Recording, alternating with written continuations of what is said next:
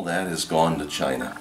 What seems to hold us right now is this type of work. It's things that you will find in a grocery store.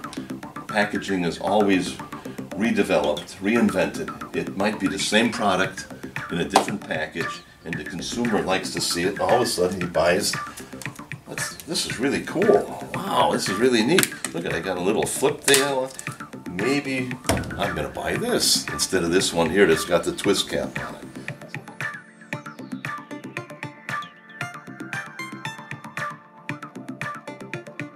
Everything's made out of plastic. Not everything, but so much. So there must be such an opportunity for our company to continue to grow and continue to make these plastic parts for the consumer. Whatever it is, medical. You see the medical industry. We do a little bit of medical, not much.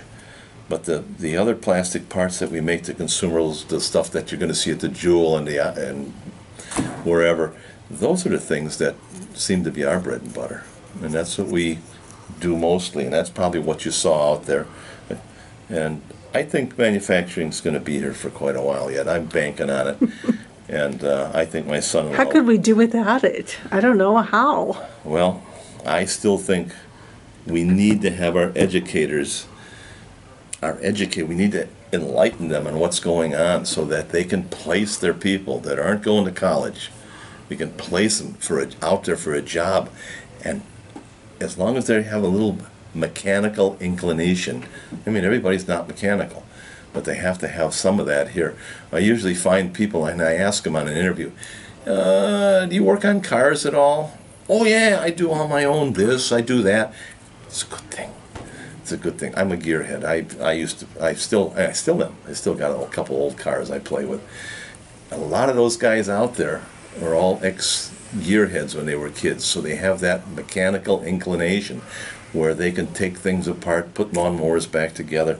This is the kind of kid, and I asked that during interviews. I said, you take anything apart at home ever? Do you work on stuff?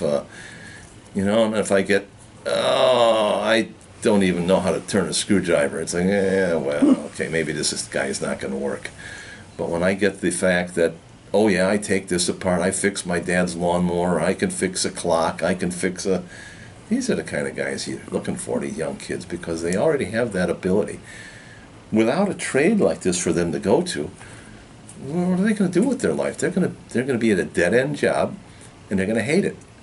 How horrible to be at a job that you don't like every day for 40 years. You got to make you crazy.